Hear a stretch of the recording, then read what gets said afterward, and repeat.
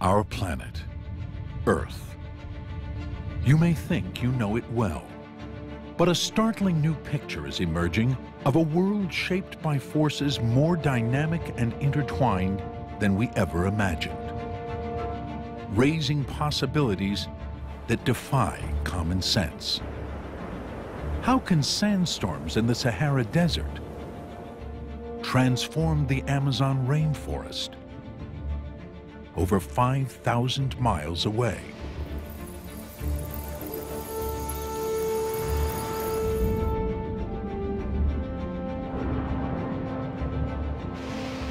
In the frigid ocean beneath Antarctica, how can a vast undersea waterfall 500 times bigger than Niagara Falls lead to a gigantic feeding frenzy near the equator? And how can warm water streaming past the coast of Africa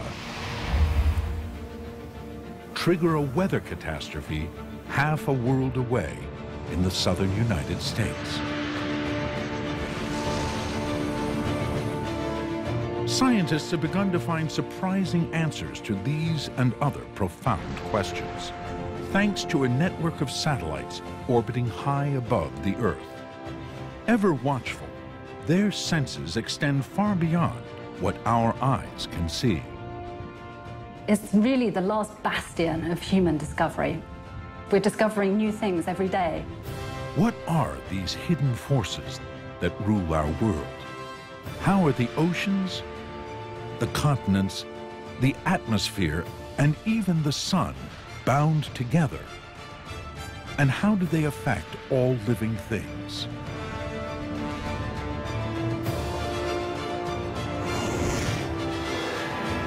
For the first time, we can understand how earth, fire, wind, and water join together to create the dynamic environments that shape life in all its forms.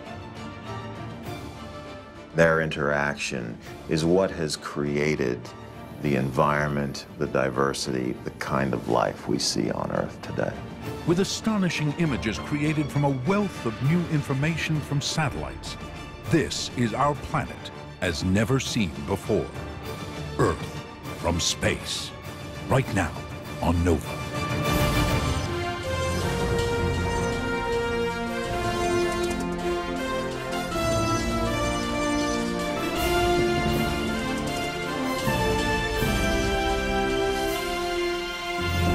Major funding for NOVA is provided by the following: the David H. Koch Fund for Science, supporting NOVA and promoting public understanding of science.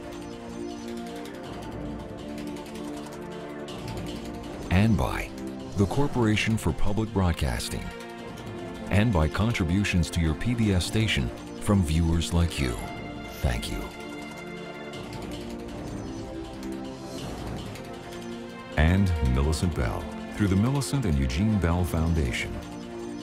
Major funding for Earth from Space is provided by the Candida Fund, furthering the values that contribute to a healthy planet.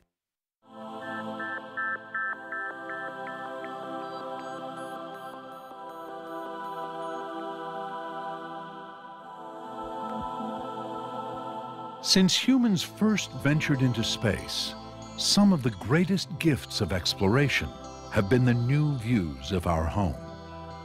Who can forget the iconic Earthrise images of the Apollo era? And now from the International Space Station, we have these spectacular vistas. The blue marble is finally revealing its secrets. It's a planet alive with activity and constant change.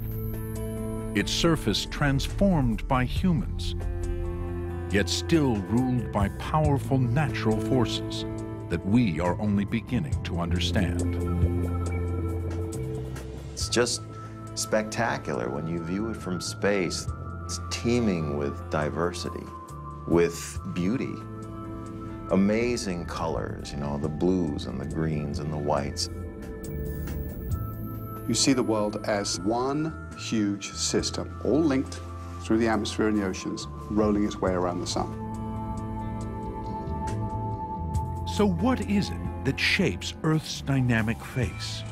What are the essential ingredients, and how do they combine to generate and sustain all life? How do the natural forces that surround us work together to create an engine powerful enough to nourish and drive life forward in all its diversity?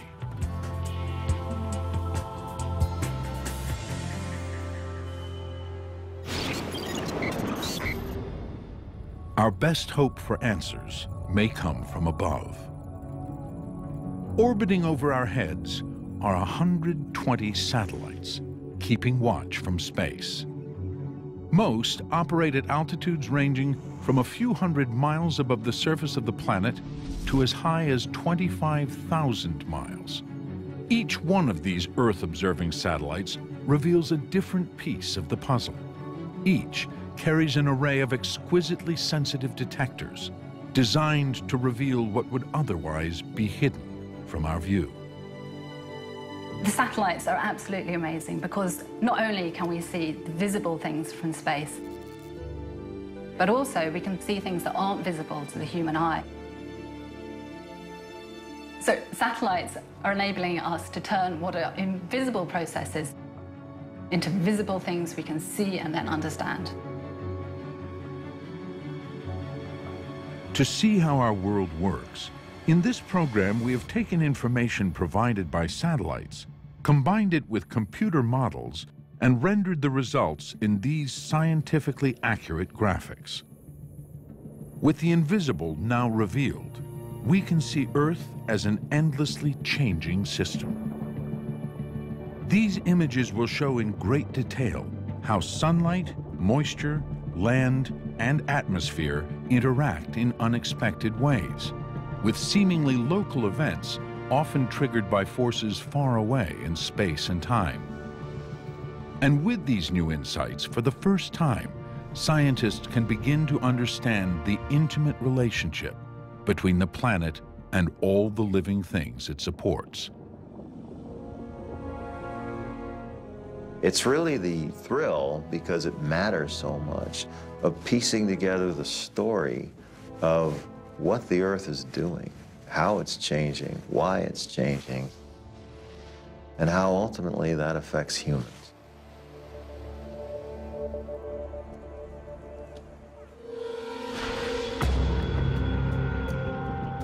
The first piece of the puzzle is in understanding the massive influence the sun, from 93 million miles away, has on our planet. The world's continuously bathed in a flow of energy from the sun, and that warms the Earth. Everything that you can see that lives and breathes and moves on the Earth is pushed by the sun.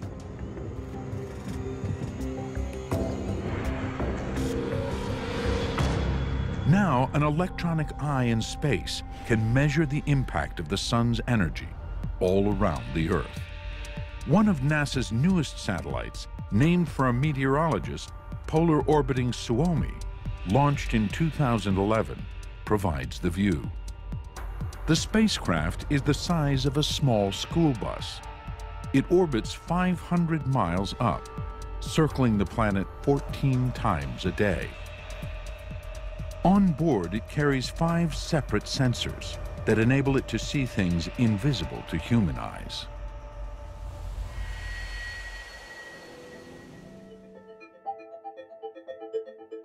The light that we can see is confined to a narrow band of electromagnetic radiation, just a tiny portion of what the satellite can pick up. Electromagnetic radiation spans a spectrum that goes far beyond the familiar colors of the rainbow. If you were to consider the full spectrum to be a line that stretched from New York City to Los Angeles, the piece that our eyes could see would be about the size of a dime. There is so much other information out there available to us, and that's in large part what these satellites do. One of this satellite's key instruments is called CERES, an acronym for Clouds and Earth's Radiant Energy System. It detects a broad range of the spectrum, including the very short and very long wavelengths of light in the ultraviolet and infrared that we can't see. This is a Series I view of the planet. Anything that emits heat gives off infrared radiation, so the Series data shows the Earth in shades of heat, accurate to a fraction of a degree.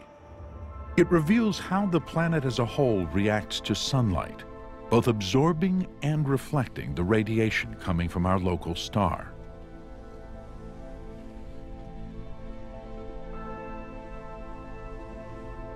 At the poles, the sun strikes at an oblique angle, and what little light there is gets reflected back out to space by the ice and clouds.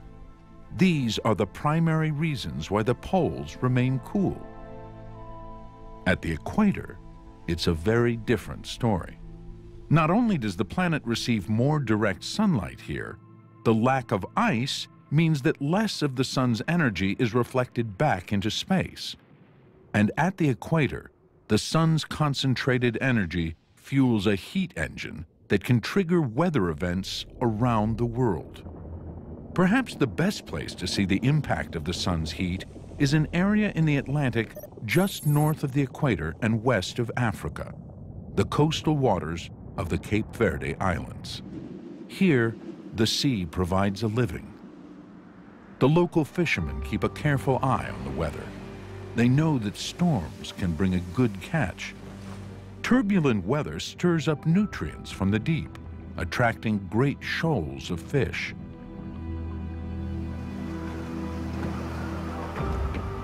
It's the hottest time of the year, and the sun beats down relentlessly. By late afternoon, the huge inflow of heat energy has led to the buildup of large cloud formations. Sometimes these formations develop into massive storms. It's a process that satellites are revealing in fine detail. Circling above the fishermen is a NASA satellite called Aqua, Latin for water. It orbits the poles. One of its key tasks is to monitor the complex interaction between sunlight and water. Aqua satellite is one of NASA's flagship satellites. Its primary function is to study the hydrologic cycle on Earth. Vapor in the atmosphere, liquid ocean, the temperature of that ocean, and the ice. One of Aqua's instruments looks down at the sea around Cape Verde, again in infrared, sensing heat. Highlighted here in yellow, over 1 million square miles of ocean reaches a critical temperature, 80 degrees. At this temperature, the sea is evaporating fast, producing an invisible gas, water vapor. By looking at the infrared, the Aqua satellite is able to measure the amount of water vapor evaporating from the surface of the ocean. Aqua shows that this area is producing millions of tons of water vapor every hour. Based on that data, it's possible to create an image of what the vapor might look like if these fishermen could actually see it in the air around them.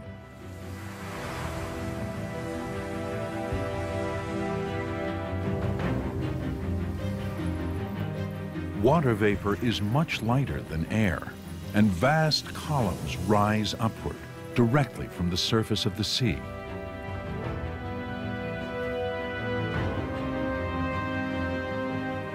The water vapor carries with it heat, the energy of the sun.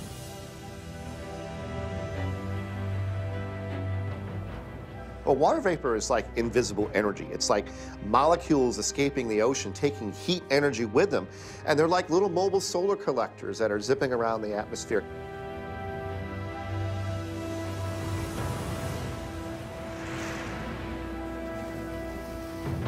Half a mile up, as the air cools, the water vapor condenses back into liquid water, tiny droplets that form vast clouds.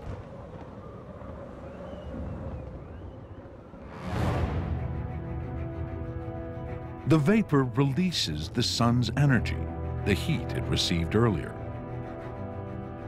The result is a storm.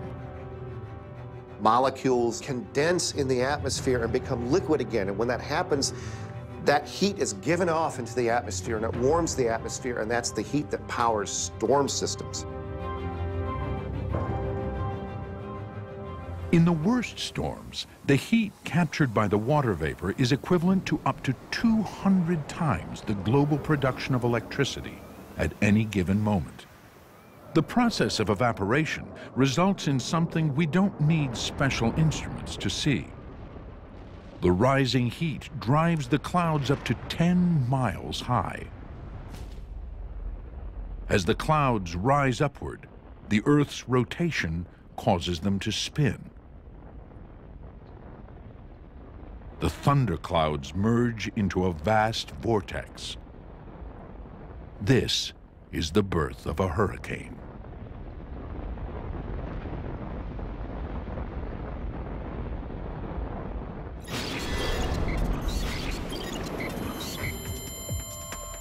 It is 2005, the busiest hurricane season on record. On August 27th, a meteorological satellite is tracking a Category 3 hurricane that started in the Bahamas. Its name is Hurricane Katrina. Throughout the region, there is one question on everyone's mind. Will the hurricane hit land, or will it blow itself out?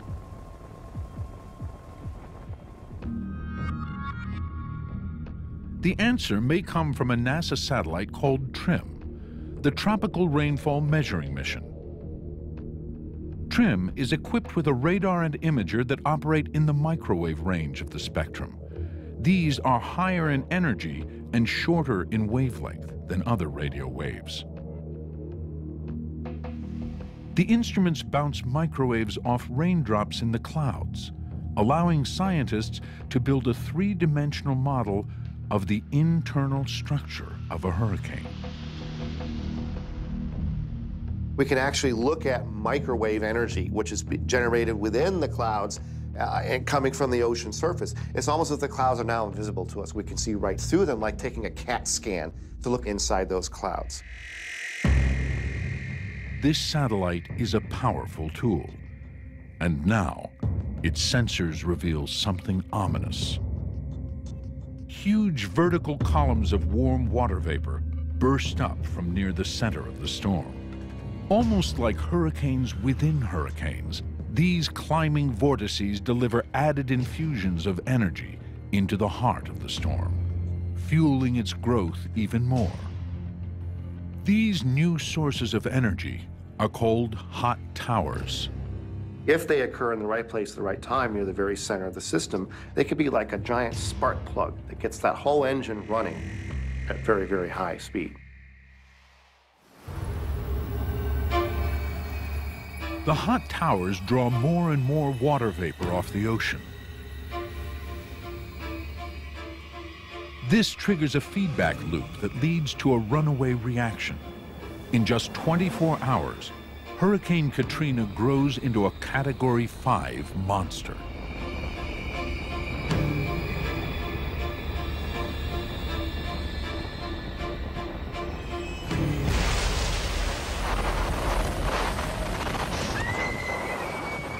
All this violence is a direct result of the power of the sun on the ocean. Ferocious winds blow for 2 days straight, reaching 175 miles an hour, twisting steel like paper and ripping apart homes and buildings.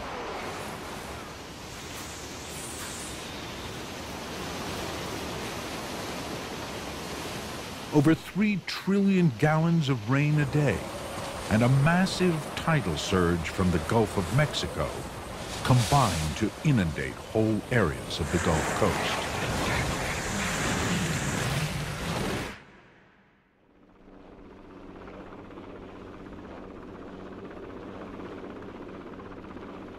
Katrina leaves its mark across 90,000 square miles. Over 1 million people are displaced. Katrina becomes the standard by which future hurricanes will be assessed. But even this extreme hurricane is just a tiny brushstroke in a much bigger picture. A picture of how the sun drives water around the entire planet with radically different effects in different places, all under the watchful gaze of our eyes in space.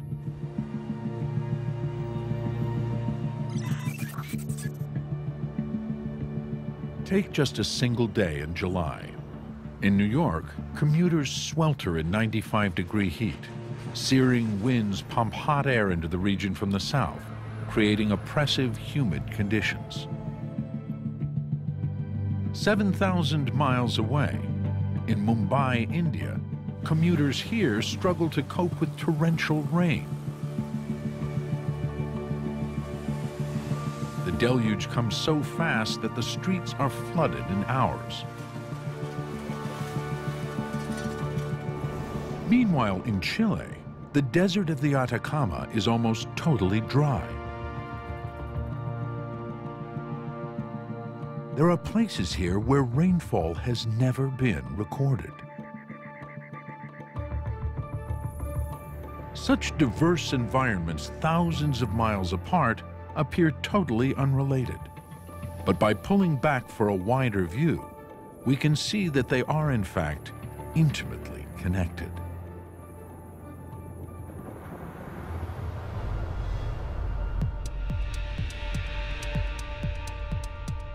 Orbiting 22,000 miles from Earth's surface is a chain of 5 weather-tracking spacecraft, including this one, NASA's GOES East.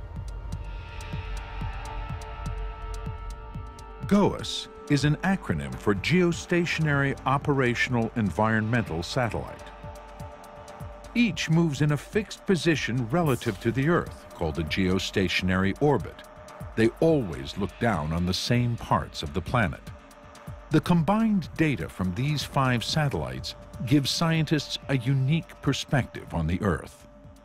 By having several of them located at different positions around the equator, we're able to get a view of the whole Earth 24 hours a day. By observing the entire Earth, these satellites reveal how energy moves throughout the globe, beginning with the impact of the sun on water. The process is the same everywhere, but the outcome will be very different in different places. Converted from the numerical data, these 5 circles graphically depict what the satellites actually sense. They reveal the total picture of water vapor produced on Earth in a single frame.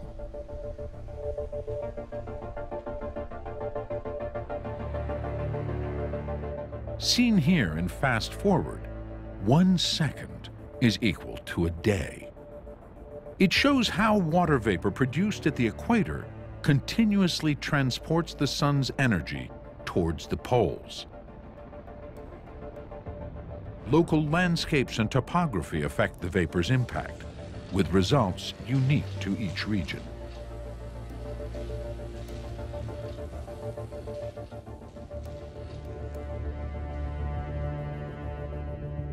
In India, at the end of July, the warm water vapor is drawn from over the ocean by the difference in temperature between land and sea.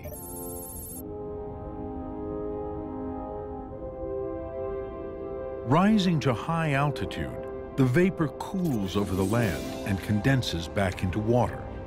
We call the result the Asian monsoon.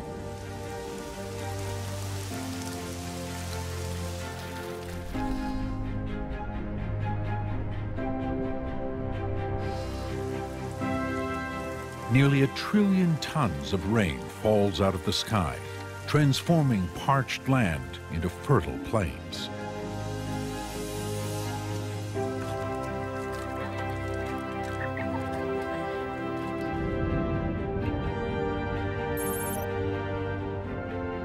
The monsoon eventually moves to the east, reaching China, where it floods the paddies that are ideal for growing rice.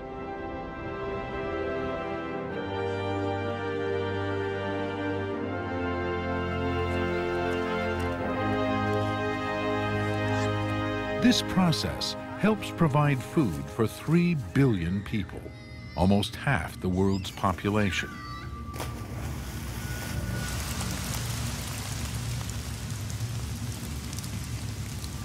Meanwhile, on the other side of the world in South America, westbound winds drive water vapor across the high peaks of the Andes. The altitude strips the air of its moisture, which falls as snow on the mountains, creating, on the far side in central Chile, the arid desert of the Atacama.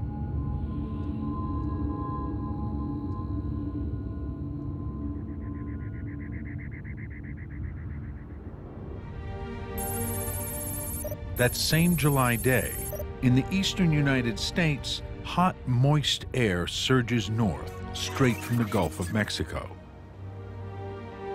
With no natural barrier in the way, more than 100 million Americans, from Memphis to New York, swelter in the summer heat.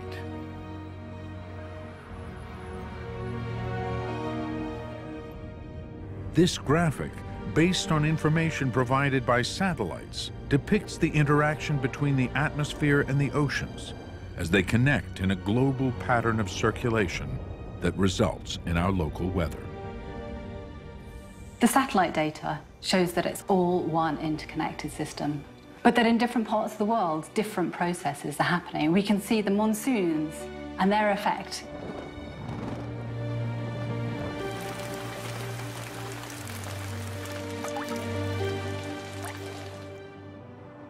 We can see the effect on deserts in a different part of the world.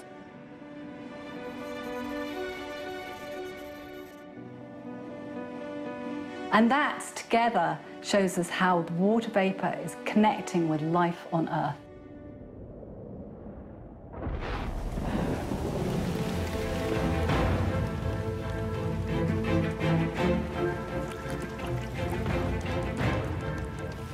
But this vast cycle of sunlight, water, and land is just one pattern among many on this planet we call home.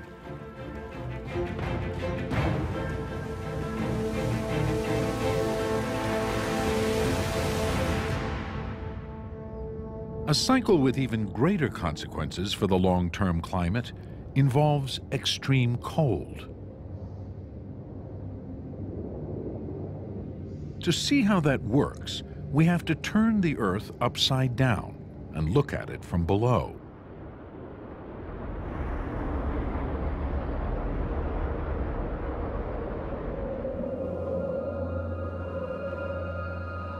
Antarctica remains the Earth's last great wilderness. A vast frozen continent plunged in darkness for almost 6 months of each year.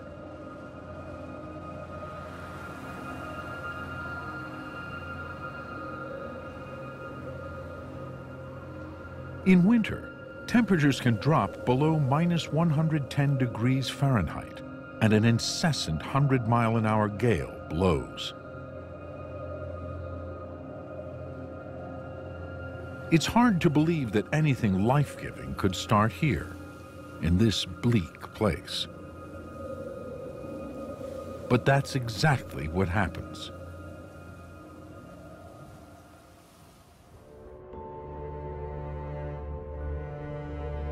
Antarctica's ice plays a vital part in maintaining global climate, sustaining life even in lush, warm jungles thousands of miles away.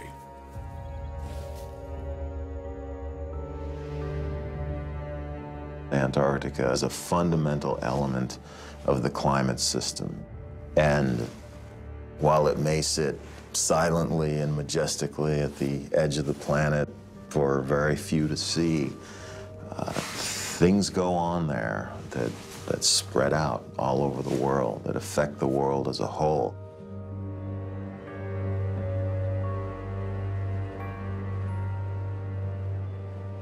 It's a paradox that such a bleak and barren place is so critical to life on our planet. On average, it's 43 degrees colder than the North Pole. Why should Antarctica be so much colder? And how does that affect the rest of the world?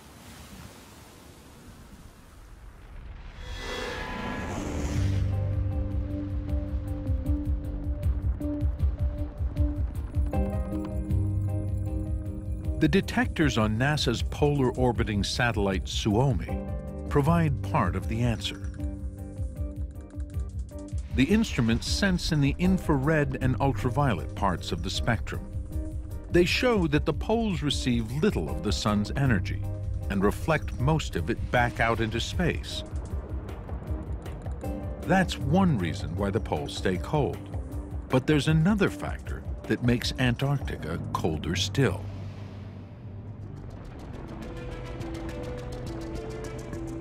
This image has been pieced together from 17 different satellites that sense the infrared, or heat. The continental mass of Antarctica lies beneath this swirling maelstrom of cloud.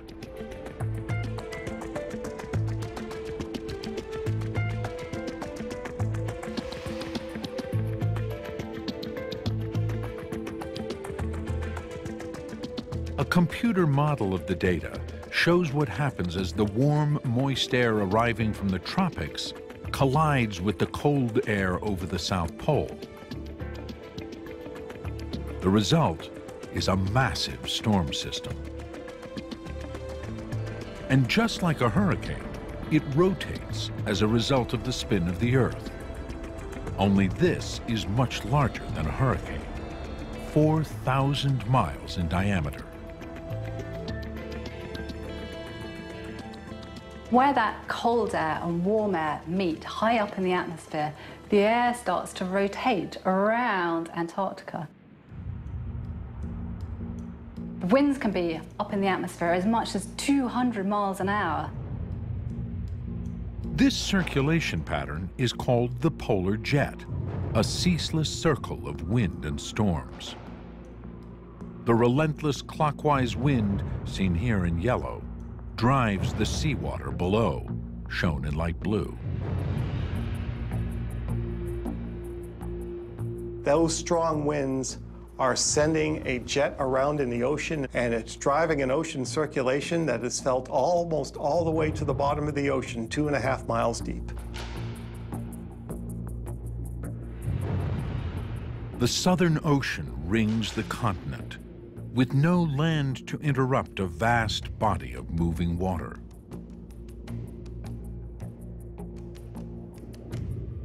This is the Antarctic Circumpolar Current. And these are the screaming 60s, the roughest, most dangerous seas on the planet.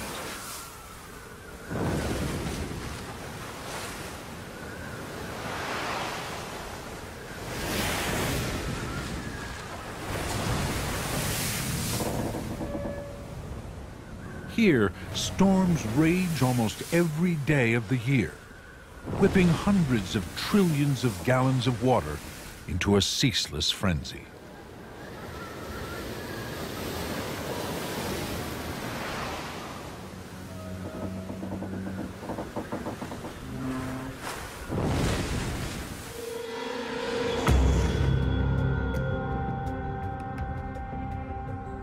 Now, the infrared instrument on the Aqua satellite, which senses atmospheric temperature, puts the pieces of this puzzle together. The winds of the polar jet and the water of the circumpolar current together form an impenetrable barrier around Antarctica, isolating it from the rest of the planet and depriving it of warmth. That is why the whole region remains exceptionally cold all year round.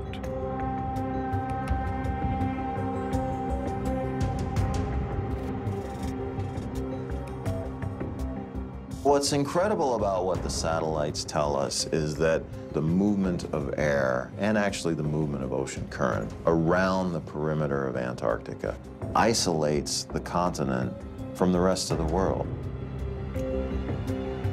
So why is this relentless cold so important to the planet, way beyond Antarctica? The answer lies in a remarkable property of water: what happens when it freezes.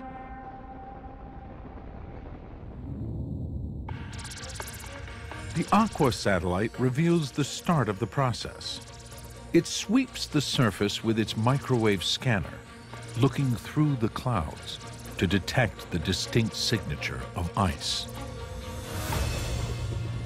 The microwave instruments on the satellite enable us to see through the clouds to the sea ice around Antarctica throughout the year.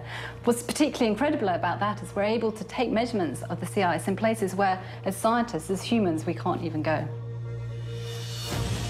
This satellite gives us an accurate picture of the extent of sea ice around Antarctica over the course of a year.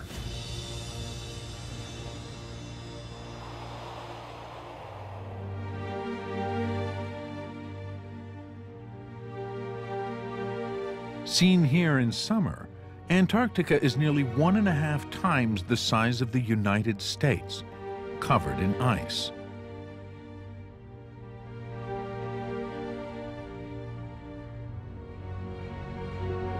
But in winter, it grows even more. Over 5.5 million square miles of ice form around the continent. It grows to the size of all of Africa.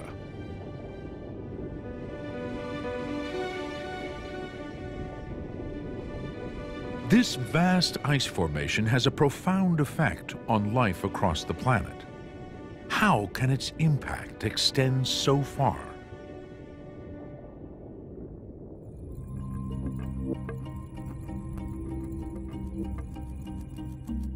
One of the best places to understand the power of ice is the huge bay along the northwestern coast of Antarctica, the Weddell Sea. Here, a constant gale blows and cools the seawater to freezing temperatures. Once the upper layer of ocean falls below 29 degrees Fahrenheit, a critical threshold is crossed. The surface of the ocean begins to freeze.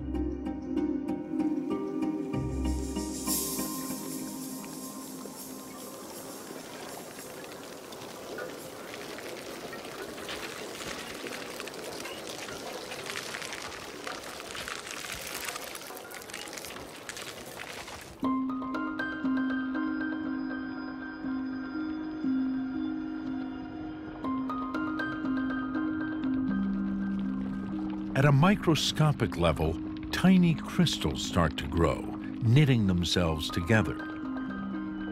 As the crystals bond, they expel salt into the water.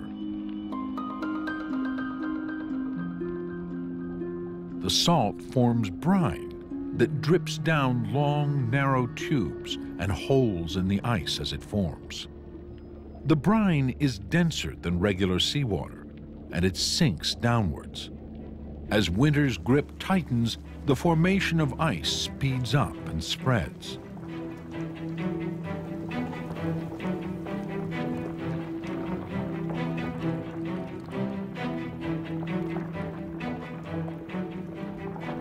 Soon, large slicks appear on the surface and thicken into a solid mass. What started as a microscopic process can soon be seen from space.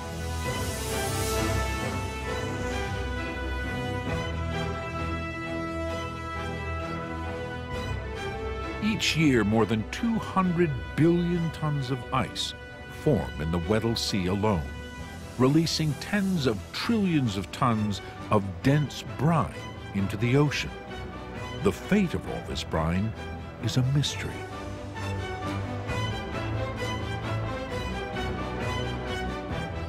The crucial question is, where does it all go?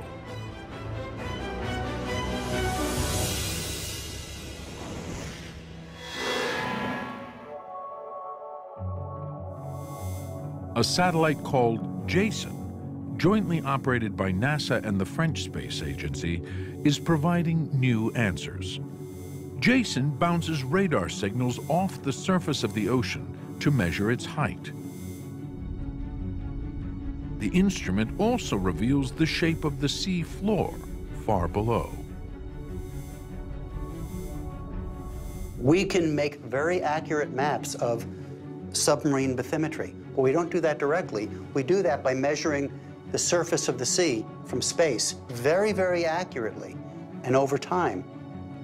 Jason's radar is so precise that it can detect minute changes in the level of the sea surface produced by the peaks and valleys of the terrain below. The data makes it possible to map the ocean floor. You have a satellite that's up there 500 miles up in space, and it's returning an accuracy of a little less than ½ an inch. What that means is, I stuck this instrument in Washington, D.C., say, and I'm looking at a crowd of people in Boston, and I can tell you whether or not their toes are over the curb or not. That's what the satellite is doing.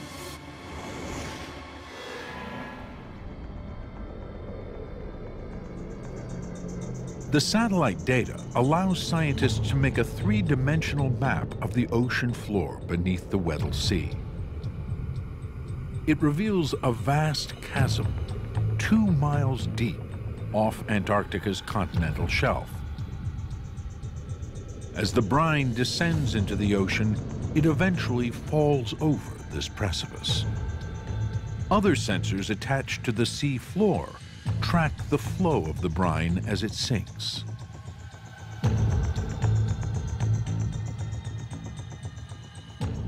What we're really excited about is that we're able to take that data that shows us what the bottom of the ocean looks like and combine it with data from sensors under the water. And that enables us to look at the dense water and where it goes. Combining data from satellites and undersea instruments, scientists can reconstruct what is happening hidden beneath the ice. What they learn is astounding.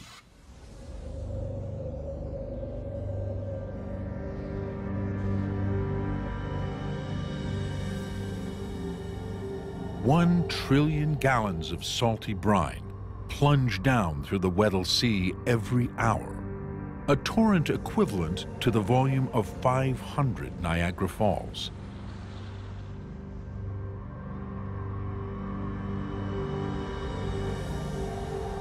The brine spreads out towards the edge of the Antarctic continental shelf and then falls into the chasm revealed by Jason. A vast submarine waterfall plummets downward.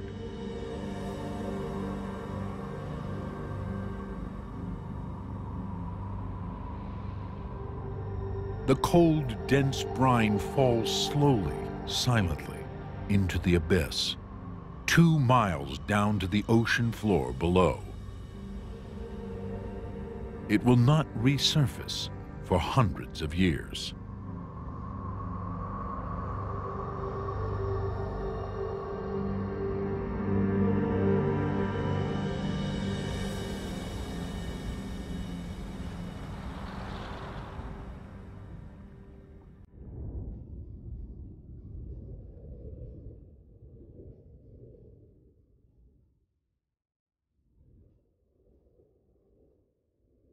What happens to the brine next is still being investigated.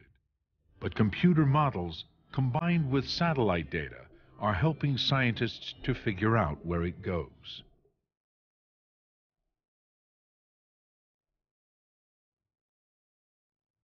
This animation shows the undersea current in action. The purple area is the brine. The outflow from Antarctica drives the salty water towards the equator, along the sea floor.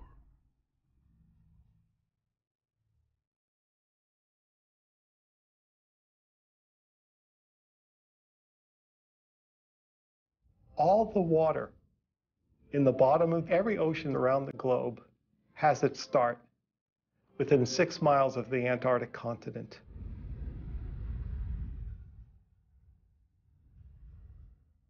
It creates the coldest, densest water that's on the planet.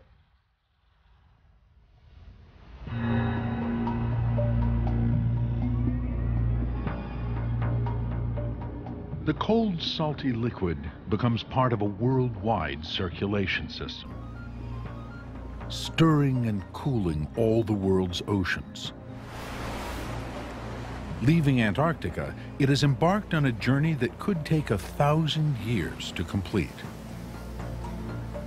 As it migrates towards the equator, the cold bottom current mixes with fresher and warmer water and slowly rises.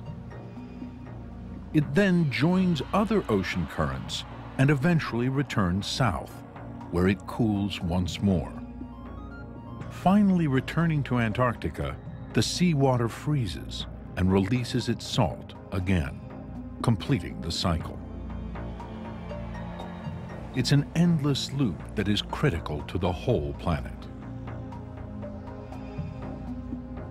The importance of dense water in Antarctica is that it really forms the basis of global ocean circulation. The temperature and the salt combine to cause sinking and rising in different parts, which sets up this conveyor belt, this interaction of all of the ocean water.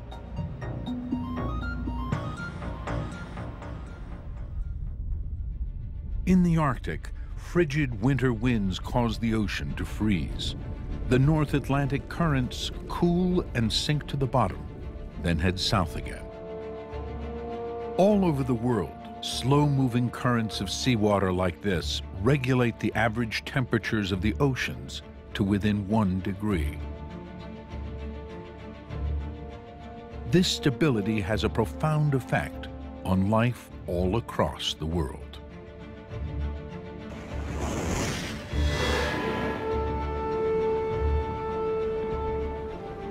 This NASA simulation shows the surface of the entire ocean, a web of currents in constant motion.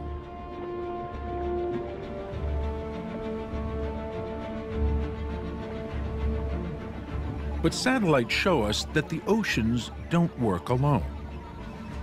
The currents affect the air, the atmosphere that sits above them. The ocean and atmosphere are intimately connected.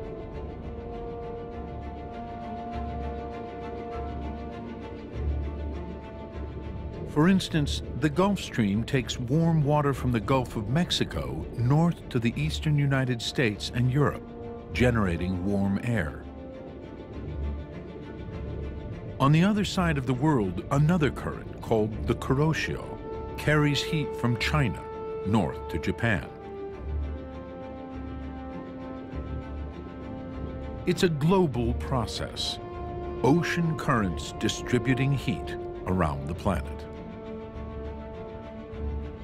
The climate we live in is a result of ocean circulation patterns. You know, the reason in the United States that North Carolina and South Carolina are warm is because there is the Gulf Stream. And the reason there's a Gulf Stream really takes root in Antarctica. As a major engine driving the world's ocean currents, Antarctica helps protect Earth's climate from wild swings in temperature. The constant, dependable circulation of the oceans around the globe and the relatively stable temperatures it produces have made Earth a hospitable planet. Long-term stability provided time for life to flourish and complex animals and plants to evolve.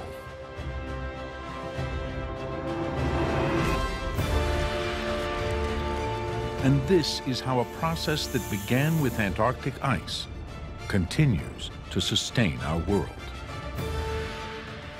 When you put it all together, you get a story of how ocean circulation affects climate and weather, and what that means today, tomorrow, and 20 years out into the future.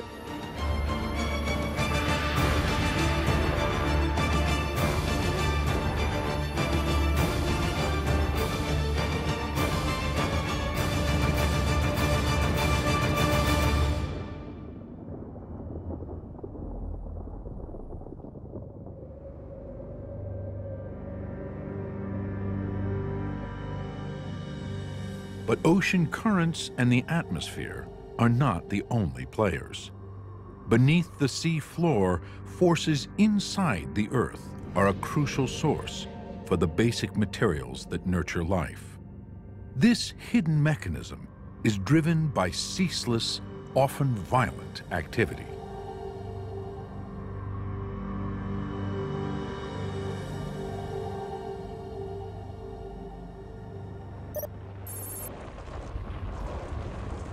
Two recent examples. A magnitude 9 earthquake strikes Japan in 2011. An entire section of the country moves 8 feet towards North America.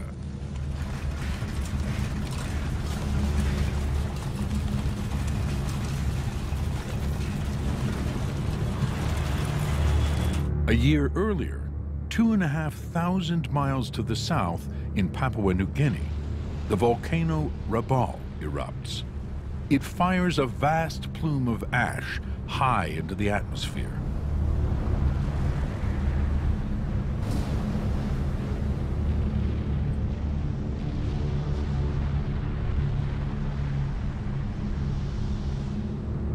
These are catastrophic, hugely destructive events with an enormous cost in human lives.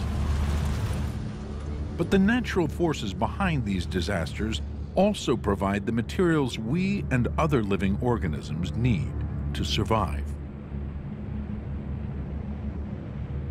And satellites help show us how this happens.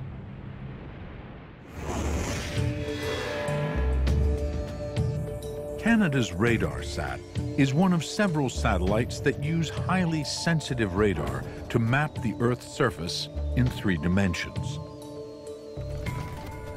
Bouncing radio waves off the terrain below, these satellites continually sweep the surface of the globe.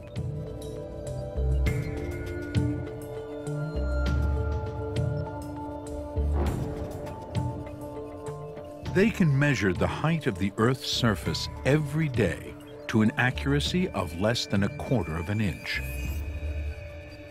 When the data is plotted over time, we can see in fine detail how the Earth's crust is constantly moving. This is the surface of the crater atop Mount St. Helens in Washington State. Animation reveals how it swells over the course of 3 weeks, driven by a surge of molten magma beneath the crater.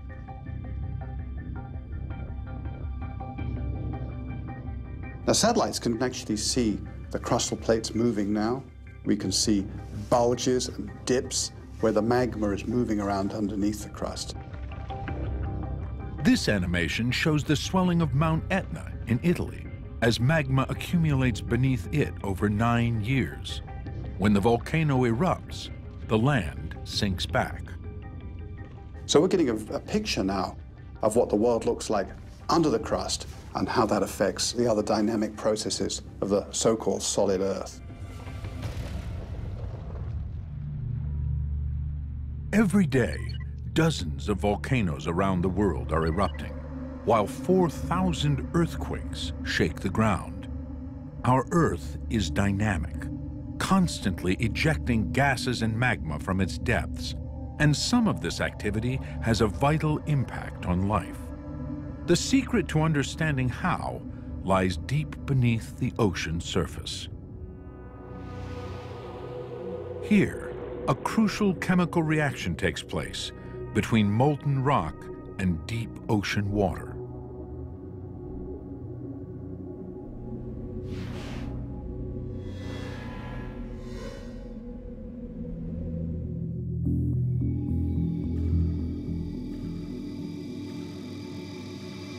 The JASON satellite's sea surface mapping radar reveals a chain of active volcanoes 1.5 miles down at the bottom of the Pacific Ocean.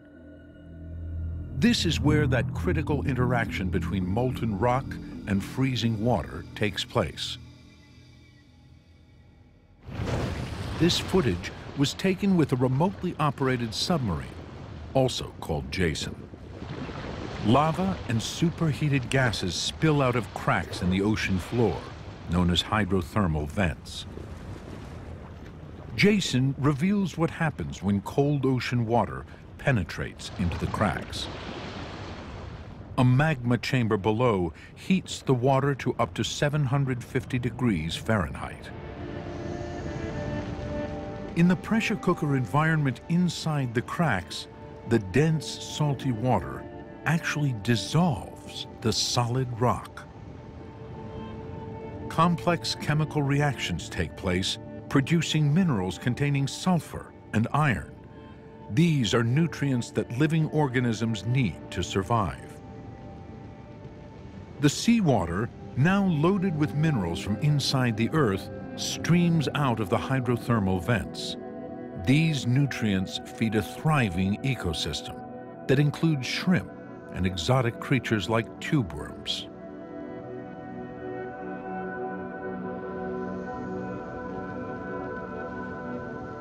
The deep ocean currents carry the leftover nutrients away. Over thousands of years, they circulate through the oceans, ultimately rising to the surface and contributing to an amazing explosion of life. And we can see this activity with NASA's Aqua satellite, which is equipped with instruments that observe the Earth in many wavelengths of the electromagnetic spectrum. One tool is called MODIS. MODIS is pretty much the crown jewel of the Aqua satellite. It's an enormous scanner, so it basically covers the whole world every day. MODIS scans the ocean in the infrared and the visible portions of the spectrum. It can detect extremely subtle changes in the temperature and color of the water. So what we have in space is an instrument that looks at very, very small parts of the spectrum. And we measure how much light comes back in each part of the spectrum.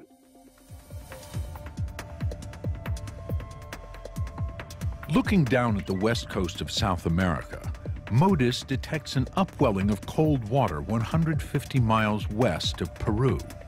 Then it detects a particular shade of green. This identifies the source as chlorophyll, a sign of plant life. It's clear that the satellite has spotted a massive bloom of tiny organisms called phytoplankton. Just below the surface, these phytoplankton are absorbing the rich soup of minerals that have come from the deep ocean.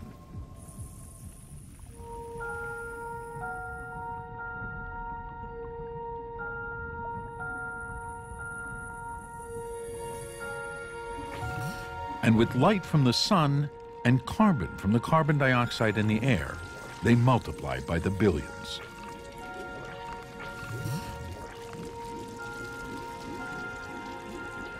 As MODIS shows, the plankton multiplies so quickly that in just 24 hours, 500 square miles of ocean have turned to this distinctive green color.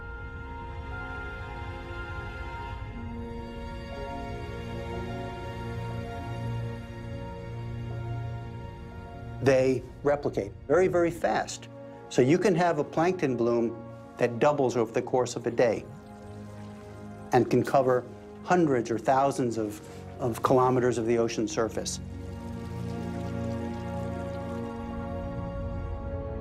It's the minerals from beneath the Earth's crust that have helped fuel this vast explosion of plankton, over 800,000 tons of living material. And that's only the beginning. This plankton is the base of the food chain for marine life. The bloom triggers one of the largest feeding frenzies on Earth.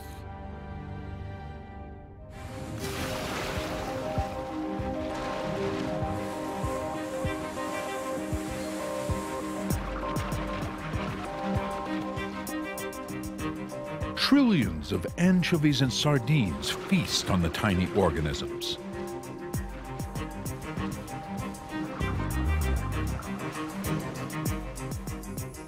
They, in turn, attract larger predators to one of the densest concentrations of marine life anywhere.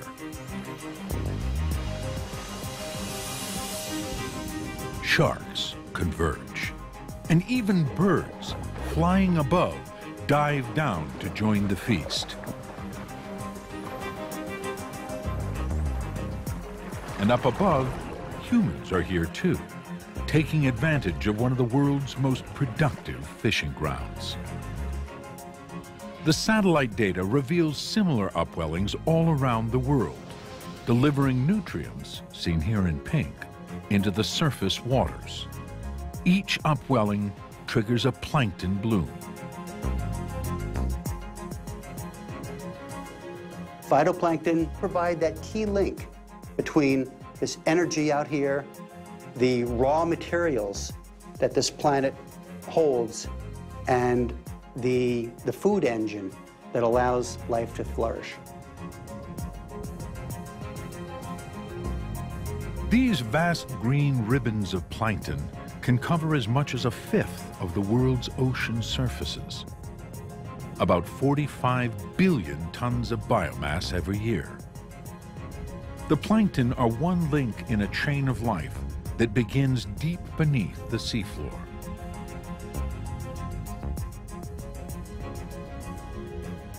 The most important plant life on this planet are these microscopic little green plants that float in the ocean.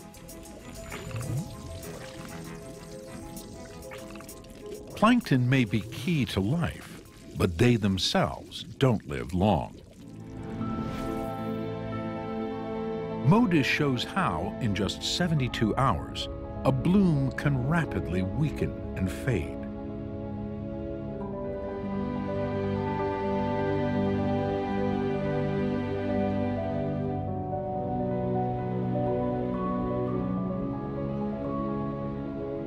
All the plankton that have not been eaten die and sink into the abyss.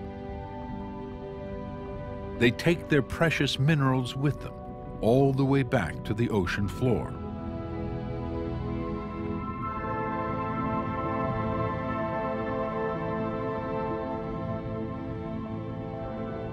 Here they will remain for millennia, a thick carpeting of tiny carcasses half a mile deep. Some of the minerals may ultimately be recycled. Some may emerge through hydrothermal vents again, millions of years from now. But some plankton, through yet another extraordinary chain of events, will deliver their precious cargo of nutrients not just to life in the ocean, but also to life on land.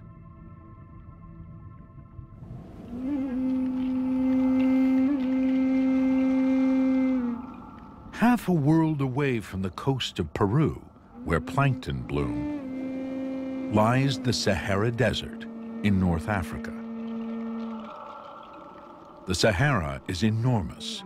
It makes up a tenth of the African continent. It's one of the driest and dustiest places on Earth. Surprisingly, the remains of ancient plankton are here, hidden in this arid landscape.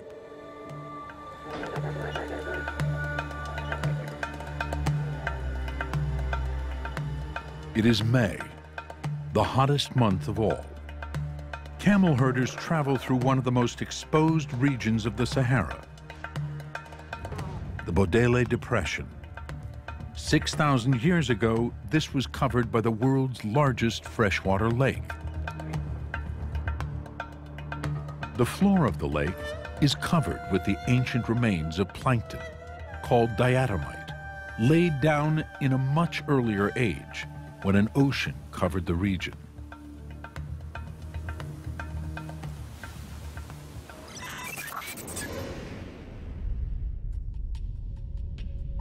With its eye on the Earth from 400 miles above, NASA's Landsat 7 is one of the latest generation of satellites studying the composition of rocks that make up our planet. It sweeps the Bodele, producing these high-resolution pictures in multiple wavelengths of visible light. The white expanse is the diatomite on the bed of the lake. The size of the lake is over 1,000 kilometers long and 600 kilometers wide. But with a satellite image, we can see the whole extent of the basin on a series of images and visualize that on a computer in a matter of minutes. The satellite image analysis shows over 24,000 square miles of sediment, all of it diatomite. We can map where the diatomite sediment is on the floor of the lake.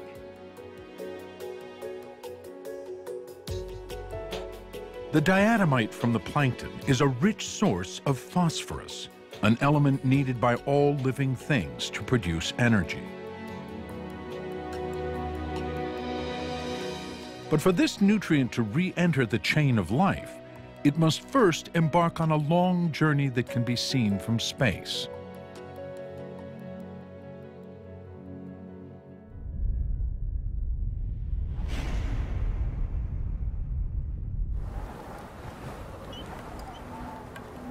The journey begins here, on the ancient lakebed in the Sahara.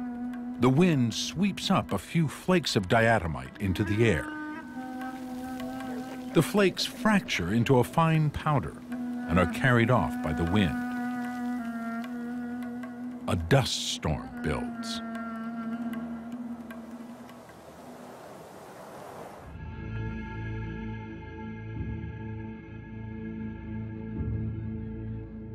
"22,000 miles above, the European weather satellite Meteosat-8 looks down from its geostationary orbit.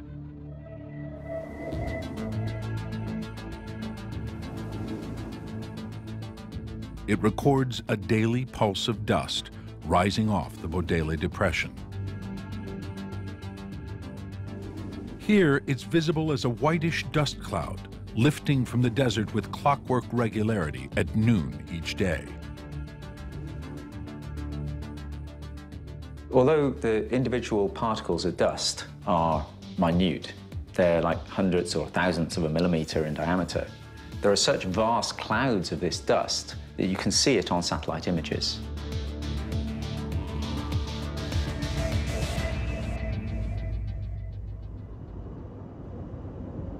The dust cloud is over 100 stories high and 200 miles wide. From here, it will head west on an epic journey.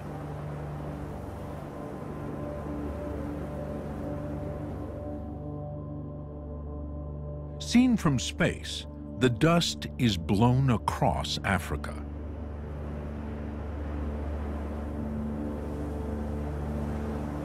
At the Atlantic coast, it's drawn up high into the sky. This simulation, based on satellite data, shows how prevailing winds carry the dust cloud west and south, 3,000 miles across the Atlantic.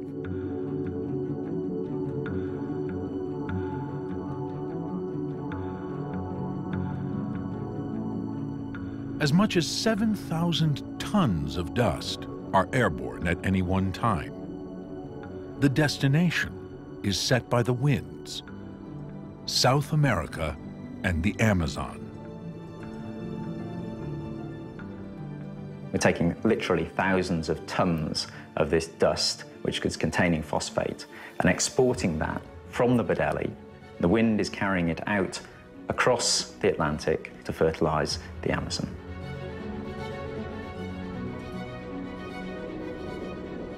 Here, in these clouds high above the rainforest, what was once living plankton reaches the end of its journey. The minerals in the dust, which include energy-giving phosphorus, dissolve into water droplets and fall to the Amazon in rain.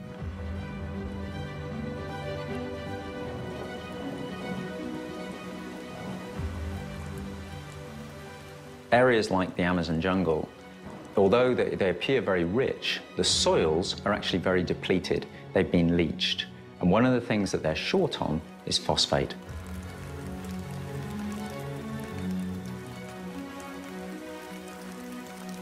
Rain falls incessantly throughout the Amazon's wet season, delivering thousands of tons of phosphate into the forest below. It passes into the soil and the roots of the trees, nourishing the rainforest.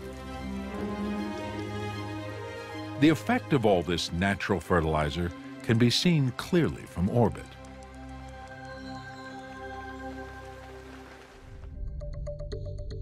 Terra is the twin of the Aqua satellite. It circles the Earth every 99 minutes, monitoring how fast vegetation is growing. We can see all the green vegetation on Earth, wall to wall, every day, and it tells you almost everything you want to know about the state of life on Earth. With its color scanner, Terra can see the effect of the Sahara dust on the Amazon at the end of the rainy season. It observes an increase in the distinctive green color of chlorophyll. Like the plankton blooms in the ocean, the forest is kicking into overdrive. Watered by rain and nourished by the minerals borne across the Atlantic by the dust cloud. For every leaf that exists now, 3 more will grow in a week. It's the culmination of a chain of events that began far back in time and halfway around the world. Ancient sediments laid down by other organisms millions of years ago get eroded, make dust. The winds bring them across the Atlantic, fertilize the tropical forest in the Amazon.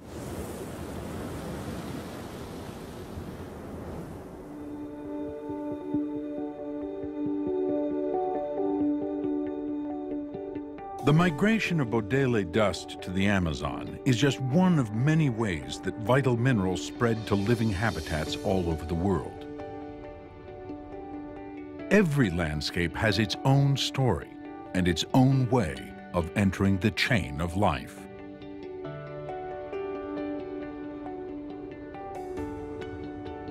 The exchange of nutrients from the land is going on all over the globe every day.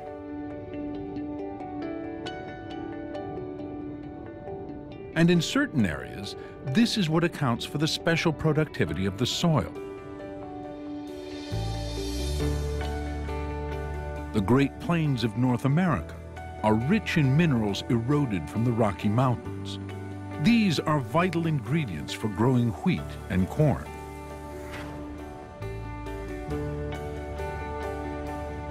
In Bangladesh, the Ganges Delta is rich in iron, washed down from the Himalayas in river sediments, ideal for growing rice.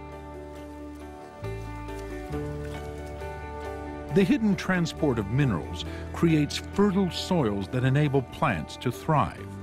These minerals are the basis of the food chain for all life on land, including us. All of this reminds you how interconnected the Earth system is. That no living thing lives in isolation from processes that may happen a long way away in both space and time from itself. Satellites provide a vivid new perspective on the links between land, sea, air, and life. This new perspective helps us see how the natural forces of our planet fit together. And that includes the atmosphere and something as basic as the air we breathe.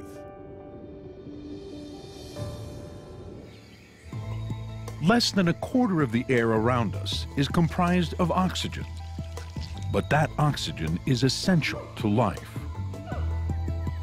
It's what all animals need to burn fuel in their bodies. Oxygen is vital to metabolism.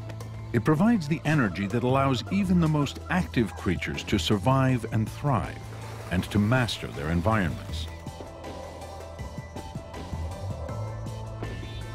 Scientists believe that the abundance of oxygen in the atmosphere was essential for the evolution of large, intelligent mammals like us. The human brain alone uses about 20% of the oxygen we breathe. But where does all this oxygen come from? Satellites can help us answer that question. NASA's Aura satellite is one of several spacecraft that are helping scientists study the Earth's atmosphere. Along with ground instruments, it can analyze the atmosphere and pinpoint its composition. It builds a picture of the nitrogen, oxygen, and carbon dioxide that together make up 99% of the air we breathe.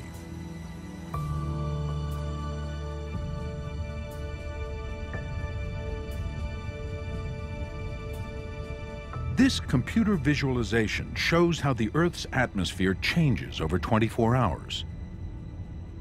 During the day, oxygen, seen here in blue, rises all over the planet. At night, carbon dioxide, shown in orange, is on the rise. And the oxygen we need is given to us by plants.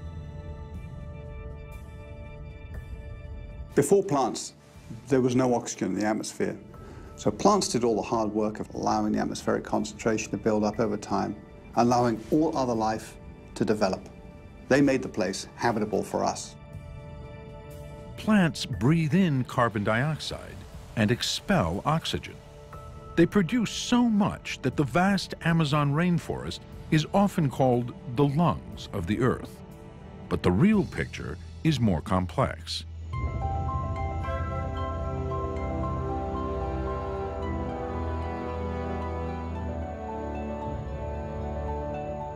The verdant wilderness of plants and animals is one of the oldest, most abundant living systems on Earth.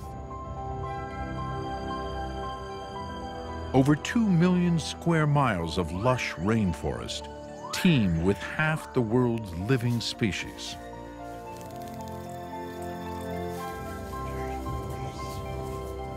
The Amazon is the largest natural preserve of life on the continents that's left in the world.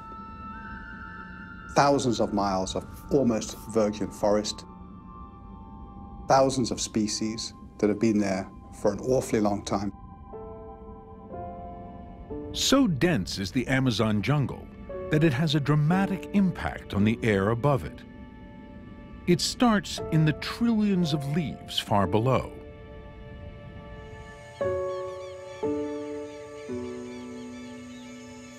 We can use animation to show what this invisible process, known as photosynthesis, might look like. During the day, the leaf takes up carbon dioxide from the air, seen here in orange. It converts the carbon into sugar for energy and growth, and releases oxygen, seen in blue.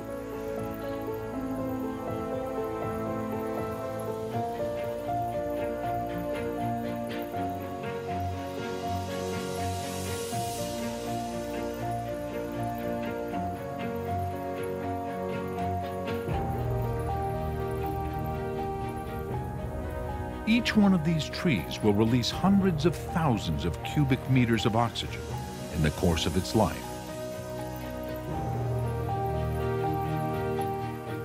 And as for the Amazon as a whole, 1/5 of the world's oxygen is produced here. But there's a surprising twist. We will breathe almost none of it.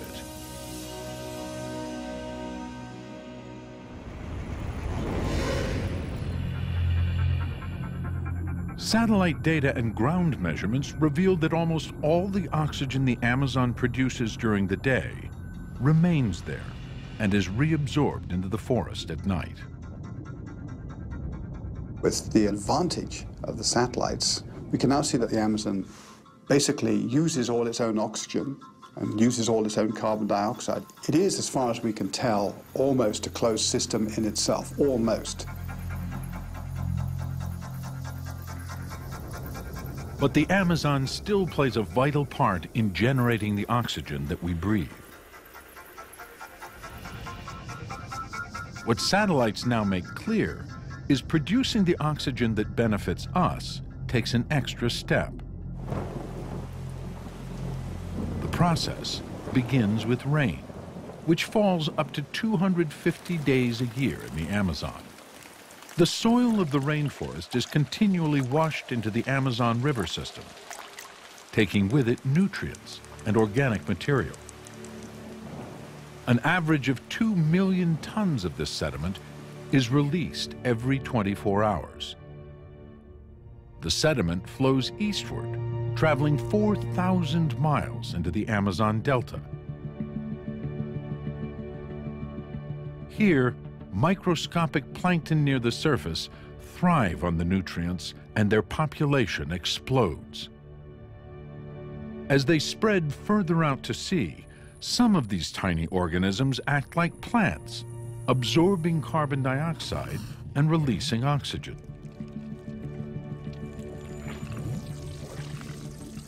Again, the Aqua satellite shows us how a giant plankton bloom grows to cover 25,000 square miles. This vast area translates into a huge boom in oxygen production, made available to the entire planet.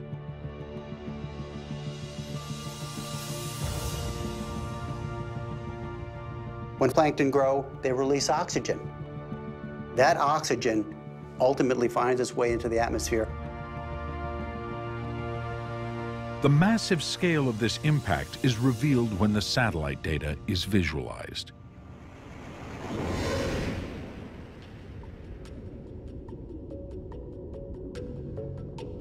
This animation shows the oxygen produced by plankton blooms, seen here in bright blue. The Amazon plankton bloom releases billions of gallons of oxygen into the atmosphere every day. Within a few days, the plankton die, leaving most of the oxygen they produced in the air as they sink to the bottom of the ocean.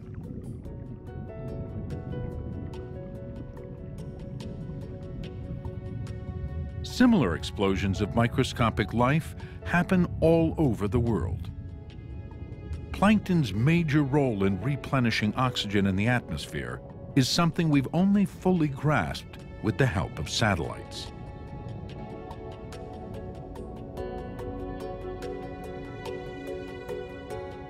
Satellites gave us that very first global picture, global assessment of what the ocean's plants were doing. And what plankton are doing is providing life-giving oxygen for us.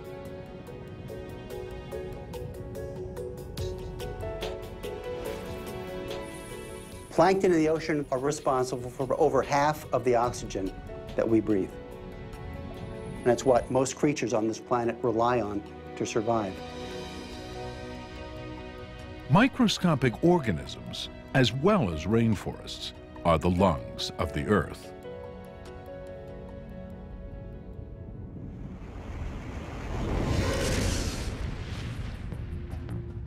So what other secrets of life can satellites, our eyes in space, reveal?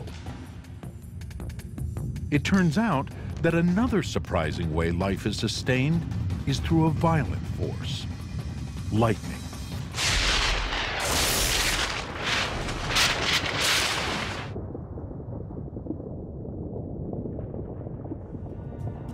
From orbit, the whole Earth buzzes with electricity. Astronauts are often amazed by the intensity of the electrical storms raging far beneath them. You can see 1,000 miles worth of lightning flashes left and right as you're looking down. And they seem to set each other off like fireworks, bang, bang, bang, bang, bang. It's really quite amazing. But to understand lightning's global impact, we need more than just observation.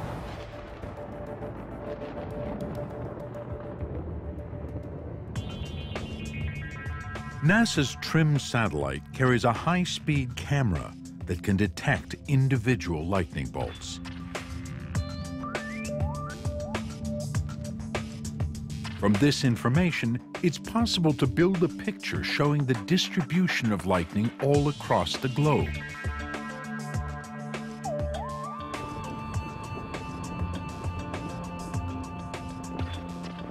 Astonishingly, 40 strikes occur every second. That's more than 3 million strikes a day. So how is all this lightning created? And what is the effect of all this energy streaking through the Earth's atmosphere?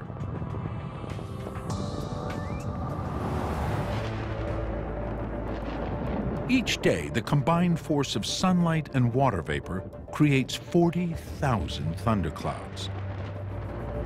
The rising columns of moist air generate powerful updrafts that turn water vapor into ice particles inside the clouds.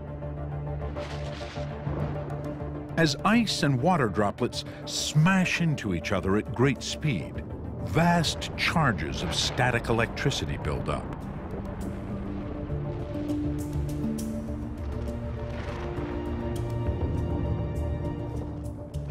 An average thundercloud contains enough energy to power a city the size of Denver for 10 hours.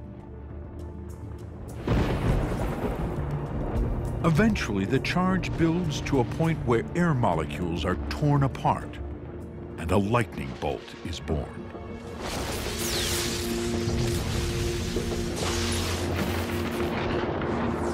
A bolt is no thicker than a human thumb, yet it's 5 times the temperature of the surface of the sun. As it burns through the atmosphere, the electricity breaks apart the molecules of nitrogen contained in the air. A lightning stroke, it actually splits the nitrogen into single nitrogen molecules. Nitrogen doesn't like that. It's desperately looking for something to connect back to with, and it often does it with oxygen. When oxygen bonds with nitrogen, it creates a vital nutrient called nitrate.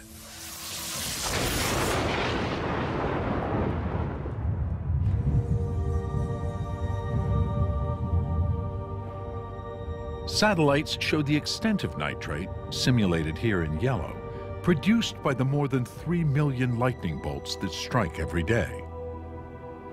This creates about 13,000 tons of nitrate.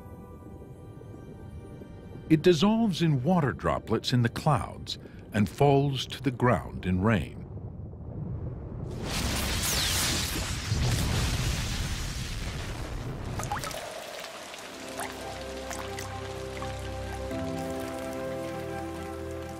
Most people are familiar with nitrates because they're fertilizers. So when it rains in the thunderstorm, in a way, you're getting a free fertilizing because the water will have nitrates in it. Nitrate is absorbed through the roots of plants and enters the food chain. When we eat these plants, the nitrates become available to us. And so this vital nutrient enters the cells of every living organism on Earth, where it is critical for building the structure of plants and helps make proteins and DNA in our bodies as well. It is essential for the survival of all living things.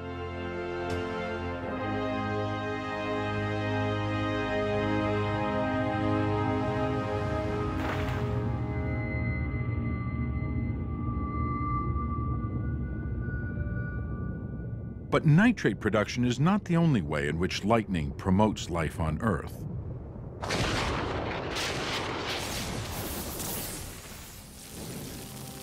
In the Canadian Yukon, a massive wildfire devastates over 10 square miles of forest in less than a week.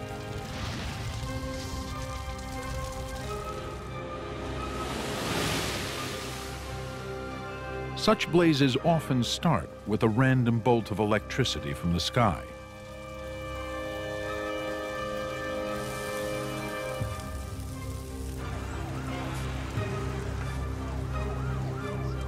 In distant Siberia, over 1,500 square miles of forest burned to the ground, sparked by a lightning bolt.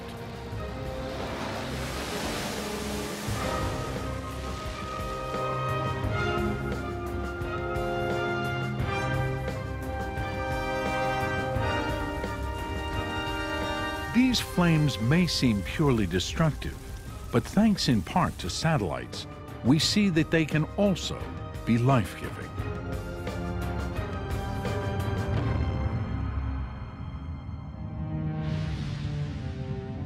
The Terra satellite can detect the location of every fire on Earth by looking at its heat signature in infrared.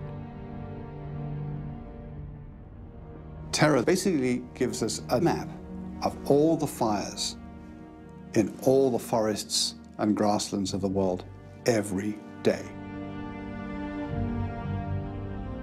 This sped-up visualization of Terra's data shows a year's worth of fire all around the world. The vast swaths of orange are actually thousands of tiny dots. Each one represents a half square mile of land where a fire has burned. Over 19 million square miles in total. The Terra data also reveal fire's role in renewing life. The observations have shown us how important fire is as an element of change. The benefits of change can be witnessed in the forests of northern Canada.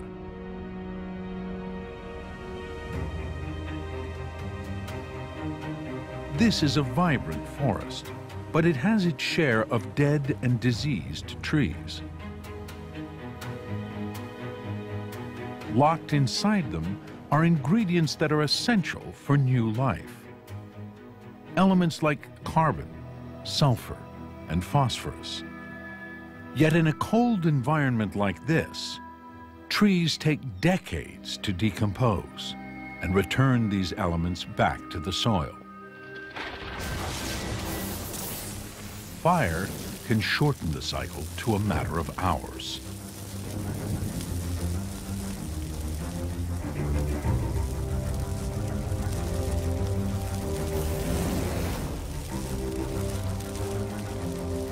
The pine tree is highly flammable. It's full of sap and resins that burn easily. The oxygen in the atmosphere fuels the flames.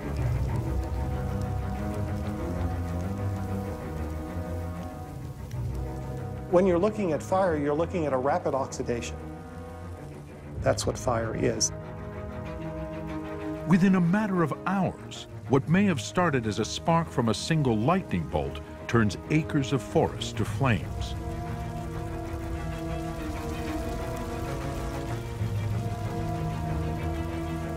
The nutrients these trees have stored for so long end up in the ash.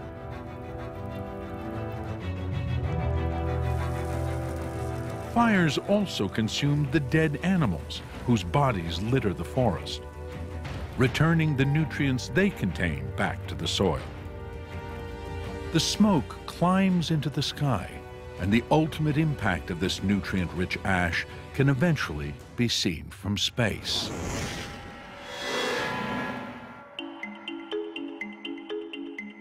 With its infrared sensor, Terra can pick out the heat given off by the leaves of healthy new vegetation that grows after fire. A pulse of new growth follows every blaze. Huge areas of forest get burned down quite regularly, and they're followed almost immediately by rapid regrowth.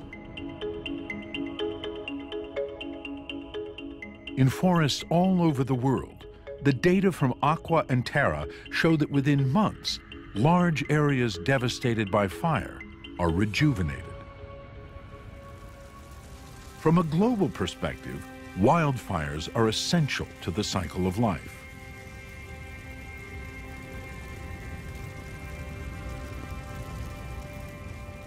Fire is like a great blender for all the materials in the Earth system.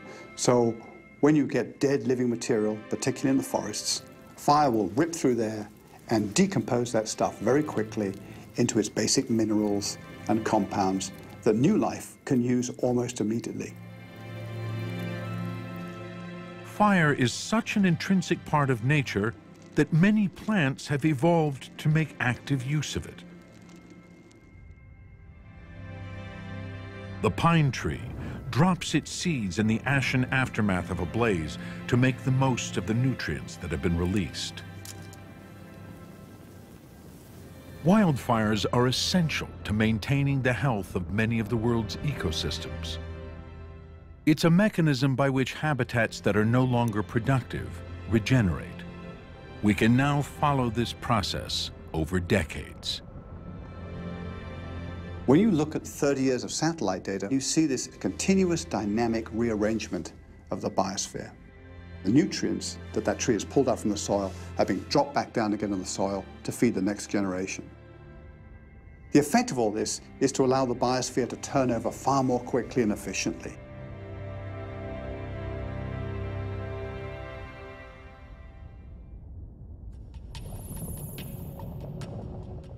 By looking at the world from orbit, we see our home planet anew. We discover countless hidden connections, all linked to life. The circulation of weather and ocean currents affects the ebb and flow of ice at the poles.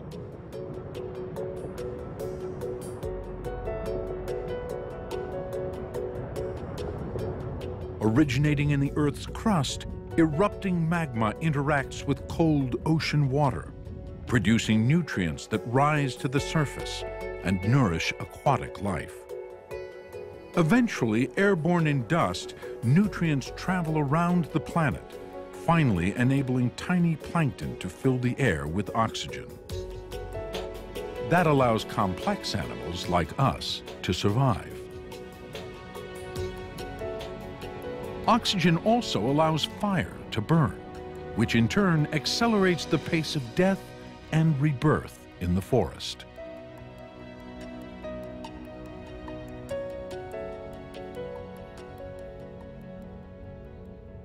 Above all, life's major driver is the energy we receive from the sun.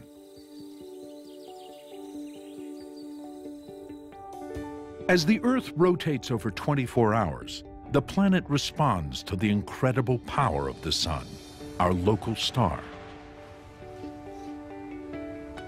Each day, more than 1 million terawatts, over 7,000 times our global energy consumption, strike Earth.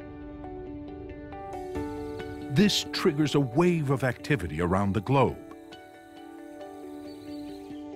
At dawn, plants on land and plankton at sea begin to photosynthesize and grow. At the same time, sunlight drives wind and weather around the globe. We are also a part of this cycle as our bodies respond to the daily inflow of energy from above. Our skin cells use sunlight to create essential vitamins. Even the flight paths of planes reveal our intimate relationship with the rhythms of day and night.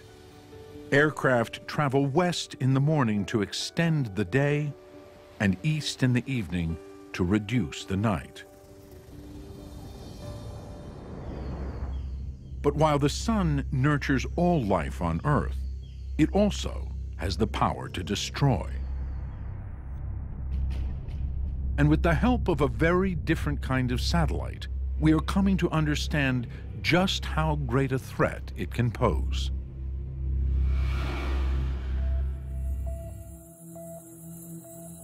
Orbiting 22,000 miles above the Earth is the Solar Dynamics Observatory. This satellite looks not at the Earth, but away from it. Its task is to observe the radiation released by the sun, what scientists call space weather. We have this wonderful new satellite that is up in space, looking at the sun 24 hours a day, and is providing unprecedented images of the sun and where space weather is born.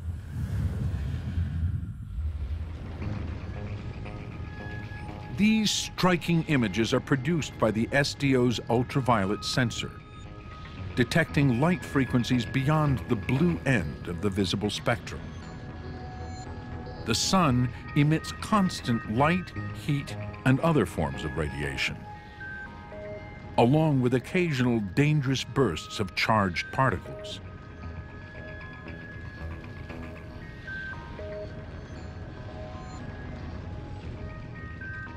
Most people don't realize that the Earth is exposed to charged particles that are constantly coming away from the sun at about 1 million miles an hour. Sometimes a massive pulse of those charged particles erupts from the sun's surface. It's called a coronal mass ejection, and it contains billions of tons of charged particles, superheated to tens of millions of degrees, and blasted out at millions of miles per hour. It has the potential to wreak havoc on our planet. This supercomputer visualization shows what happens when a coronal mass ejection occurs. The explosion is equivalent to 14 million Hiroshima bombs. It sends a cloud of charged particles millions of miles wide racing towards Earth. Without some kind of protection, these enormous blasts would strip away the atmosphere, destroy our fragile ecosystems, and scorch the Earth. Over time, repeated coronal mass ejections would even cause the oceans to dry up, leaving behind a planet as barren and bleak as Mars. Fortunately, the Earth has an invisible shield, a magnetic field that satellites are now enabling us to better understand. Orbiting between 40 and 120,000 miles above the Earth, NASA has a network of satellites called THEMIS. Each is equipped with highly sensitive instruments that can detect the strength of magnetic fields. THEMIS is a series of probes that are aligned along the Earth's magnetosphere, and they detect variations in the magnetic fields. This computer model, using THEMIS data, shows how an invisible magnetic force field called the magnetosphere protects the Earth. It's generated by the rotation of the Earth's core. THEMIS allows us to build an overall picture of the structure of the magnetosphere and how it operates.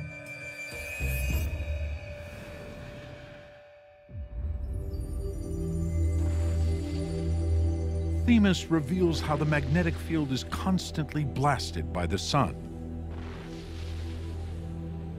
The wave of charged particles, called the solar wind, distorts the magnetosphere into a gigantic teardrop shape, 120,000 miles across.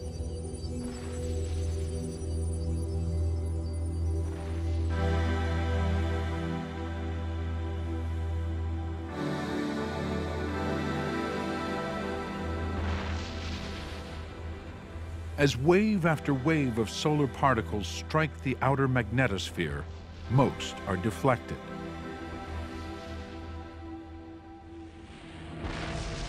But when a coronal mass ejection arrives, it tears open the magnetosphere, allowing a vast number of charged particles to breach the magnetic field's first layer.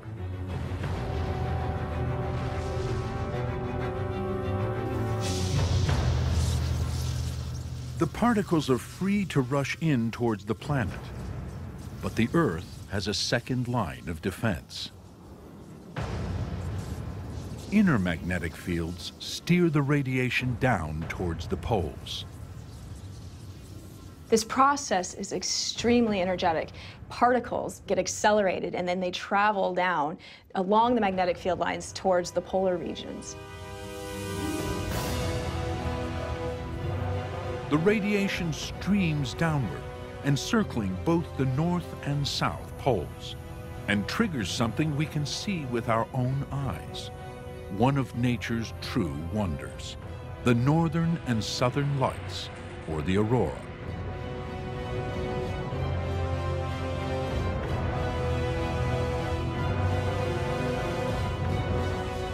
As the radiation strikes the upper atmosphere at extreme speed, it excites the air molecules. This makes them glow. The oxygen in the air radiates red and green, the nitrogen red and blue. These charged particles that originated from the sun get trapped and then interact directly with the Earth's atmosphere, causing these beautiful colors. So when we're looking at the aurora, basically we're looking at the fact that the sun and the Earth are intimately connected. The aurora is a vivid reminder of how potentially lethal energy from the sun is dissipated in the upper atmosphere. The Earth's magnetic field has shielded the planet from the sun's deadly radiation for billions of years, enabling life to take hold and flourish.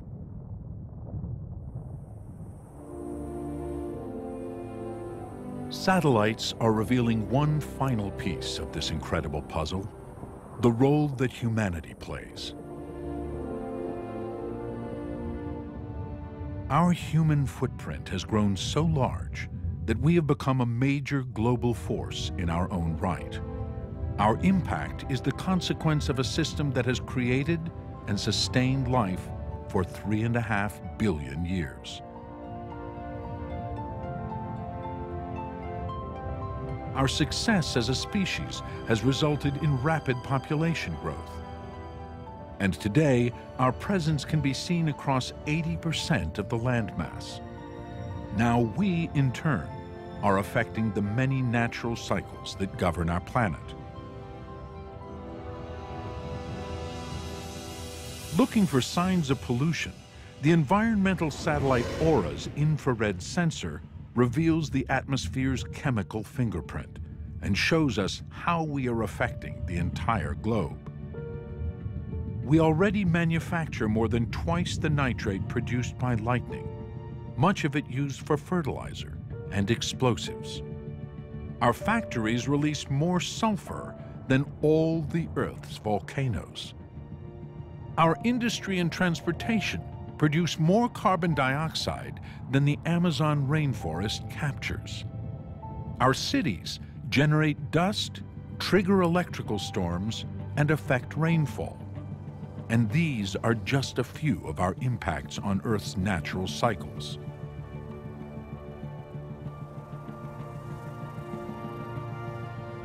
Our Earth is changing. We're on a path to somewhere, and our ability to understand that path is crucial to success in the future. And satellites help us answer some of the most fundamental questions needed to understand how our planet behaves.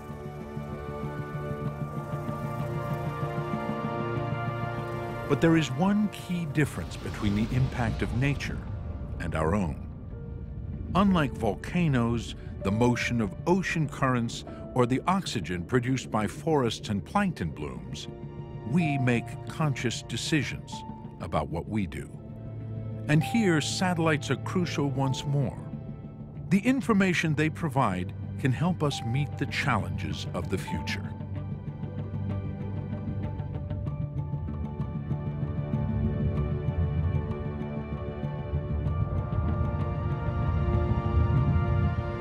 The real power of satellite observations is they represent objective truth.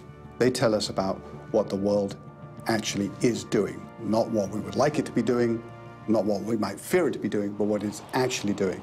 And it's that that allows us to see change, real change, for what it is.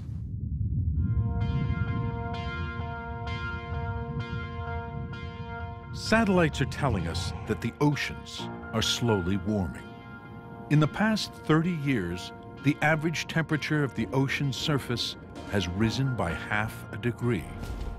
Models suggest this extra heat could be increasing the intensity of hurricanes and violent storms all around the world.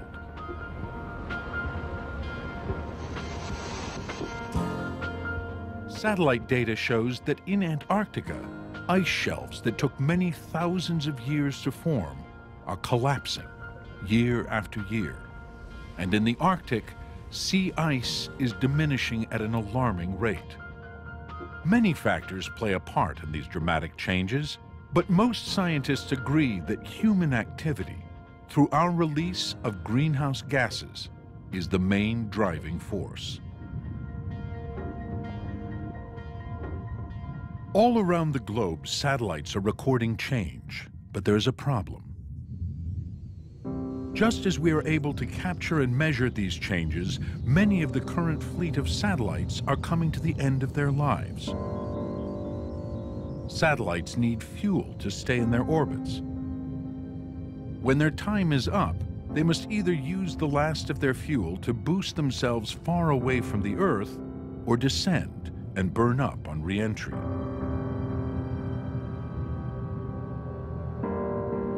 It's predicted that the number of NASA's Earth-observing satellite systems will go from 20 down to fewer than 10 within the next decade.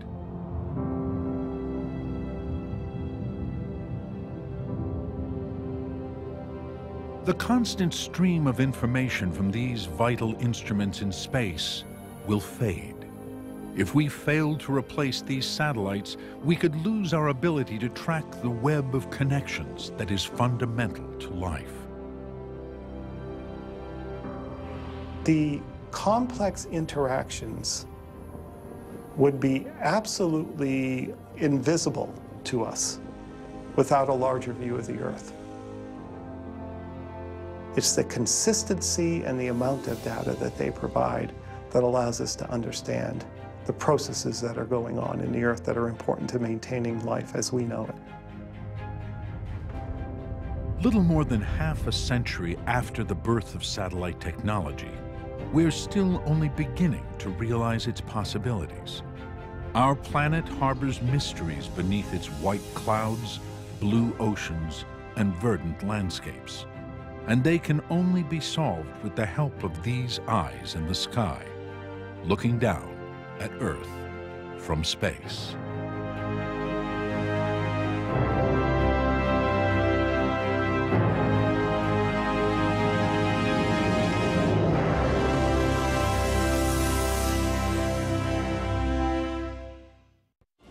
Major funding for NOVA is provided by the David H. Koch Fund for Science, supporting NOVA and promoting public understanding of science.